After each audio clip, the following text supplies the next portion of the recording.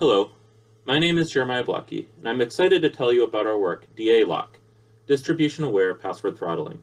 This is joint work with Wu-Wei Zhang. The goal of our work is to protect against online password attacks. To illustrate online attacks, suppose I register for an account with my favorite password, 123456. Once I create the account, I may use it to send messages, post photos, process financial transactions, etc.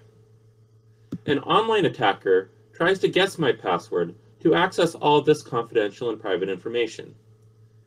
In this case, the attacker succeeds before he or she gets locked out. Password spraying is one example of a strategy that an online attacker might follow. In this case, the attacker attempts to log into many different accounts using a few popular passwords. In the example diagram, the attacker attempts to log into everyone's account using the same popular password. Online attacks are unfortunately a common privacy threat, as illustrated by the highlighted news clips. Unfortunately, online attacks can be surprisingly effective. Many user passwords are relatively easy to guess, as illustrated by the password word cloud here. In fact, nearly 1% of RockU users selected 123456 as their password, and similar findings hold for other breached password datasets. This means that even a simple password spraying attack can potentially be quite effective.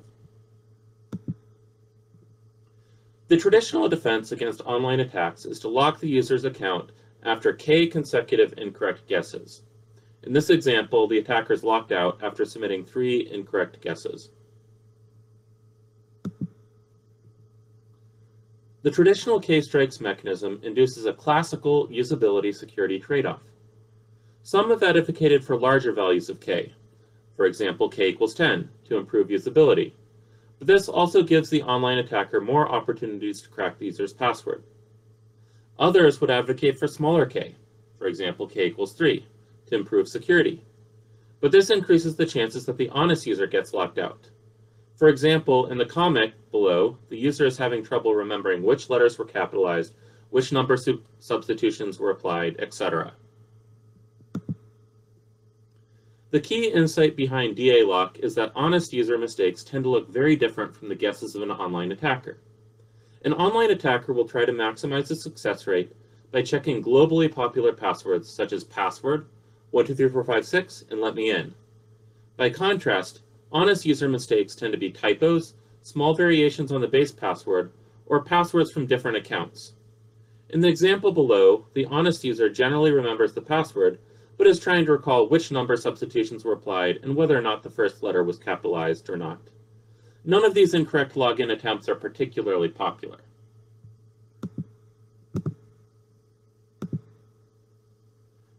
So the key intuition behind DALock is that lockout decisions should consider the popularity of incorrect logins. Here, DA from DALock stands for distribution aware. From a security standpoint, our goal is to quickly lock down a user account after an attacker submits several incorrect or popular guesses. From the usability standpoint, the goal is to avoid locking out honest users as long as their correct login attempts are not too popular. Now is a good time to comment on Stop Guessing, a concurrent and independent work by Tian et al. The key insight is similar. Password popularity differentiates attackers' guesses from honest user mistakes. However, the focus in their work is a bit different. Their goal is to identify and block malicious IP addresses, while our focus is primarily on protecting individual user accounts. Let's just illustrate the performance of DALock under 2 scenarios. In the first example, if the authentication server adopted a 10 strikes policy, then the attacker will successfully crack the user's password on guess 7. By contrast, DALock will quickly lock down the user's account after just 2 very popular password guesses. In this case, the attacker won't successfully crack the user's password. On the usability side, consider the following example. Here we have an honest user, John Smith, who is trying to remember the correct format for his password. Clearly, John Smith generally remembers the correct password, but can't remember the correct format. If the authentication server adopts the 3 strikes policy, then in this case, John Smith gets locked out before he figures out the format for the correct password. However, DALock allows John Smith to avoid getting locked out, since none of the incorrect logins are globally popular passwords. More formally, the DALock mechanism works as follows. We have 2 thresholds, the hit count threshold, psi, and the consecutive strike count threshold, k. For each user u, we keep track of the current hit count, we'll call it psi u, and the current strike count, we'll call it ku. Whenever a user logs in with an incorrect password, we increment the consecutive strike count, ku, and we also update the hit count based on the estimated probability of the incorrect password, pw prime. So here we'll assume we have some frequency oracle, which gives us an estimate of this incorrect password guess. Finally, on an incorrect login, if either the hit count threshold or the consecutive strike count threshold has exceeded their given thresholds, then we'll lock down the account. When the login attempt is correct, we will reset the consecutive strike count parameter. However, the hit count parameter is not reset. So observe that the traditional k-strikes mechanism is simply a special case of DALock with hit count threshold set to infinity. DALock gives us 2 parameters instead of 1 to tune, the hit count and the strike count. The key question is, can we obtain better usability and security trade-offs by tuning both parameters? So, when we instantiate DALock, we need to first specify a frequency oracle to estimate the probability of incorrect passwords. In this work, we developed a differentially private count sketch trained based on actual user passwords. One natural concern in practice is whether or not this data structure would leak individual passwords. So for example, if an attacker can access the count sketch data structure, can they use it to extract individual passwords? We address this concern by adding Laplace noise to preserve differential privacy, and this ensures that the attacker cannot actually use the data structure, even if it's leaked, to extract individual passwords. An alternative approach to developing the frequency oracle would be to instantiate the frequency oracle with a password strength meter or a password cracking model. We consider both approaches in this paper. The advantage of the alternative approach is that we don't have to train the model based on actual user passwords. The disadvantage, though, is that the frequency estimates tend to be a bit less accurate. When modeling an attacker, we seek to follow Kirchhoff's principle. In particular, we assume that the attacker knows about the DALock mechanism and can adapt their strategy accordingly. Intuitively, the attacker's goal is to maximize the probability that a password is cracked before the account is locked or before the password cracking campaign ends. And to model the attacker, we introduce the password knapsack problem to model an attacker who knows the system and optimizes its attack accordingly. As a few examples, the attacker will try to exploit inaccuracies in the frequency oracle. This means that passwords whose true probability greatly exceeds the estimated probability are prime targets for the attacker. So the password knapsack problem is as follows.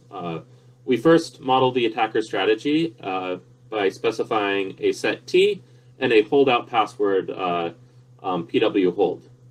And the basic strategy is that the attacker is first going to guess all of the passwords in the set T, followed by the final password guess, final holdout password guess.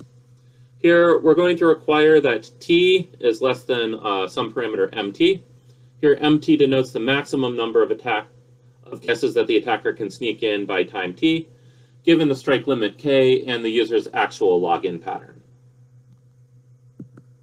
So the attacker's goal, of course, is to maximize the probability that it cracks the password. In other words, maximize the probability that the user's password lies in the set S, subject to the constraint that the first, all the passwords in the set T, excluding the holdout password, cannot exceed the hit count threshold. So if we sum all the passwords in T and use their estimated frequency, This can't take us above our threshold psi. Now notice that the holdout password is excluded from this sum. So an optimal attacker will oftentimes take the most popular password as the holdout password, since there's no constraint here on this. In particular, the holdout password can take us above the hit count threshold. The attacker won't be able to try guesses after this, but beforehand, that's okay. So we conducted empirical simulations to evaluate the security and usability of DALock.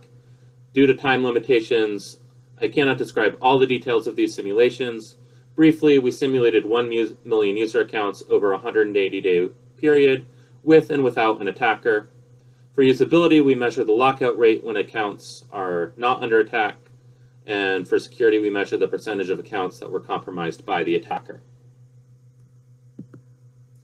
So this plot shows the usability security trade-off we obtained based on the RockU password distribution after removing the most popular 10,000 passwords.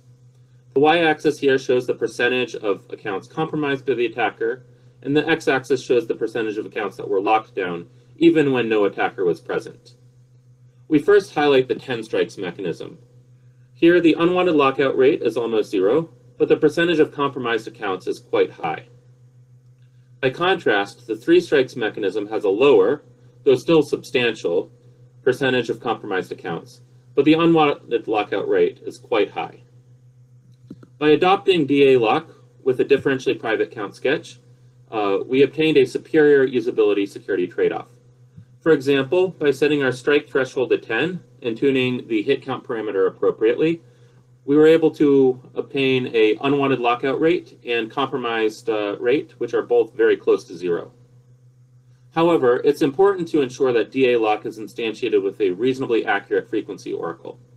In this case, the neural network frequency oracle is not very accurate, leading to inferior usability security trade-offs. So in conclusion, we introduced DALock and demonstrated via simulations that it can offer a superior usability security trade-off. We recommend implementing DALock with a differentially private count sketch frequency oracle or with the ZXCVBN meter, password strength meter, if no training data is available.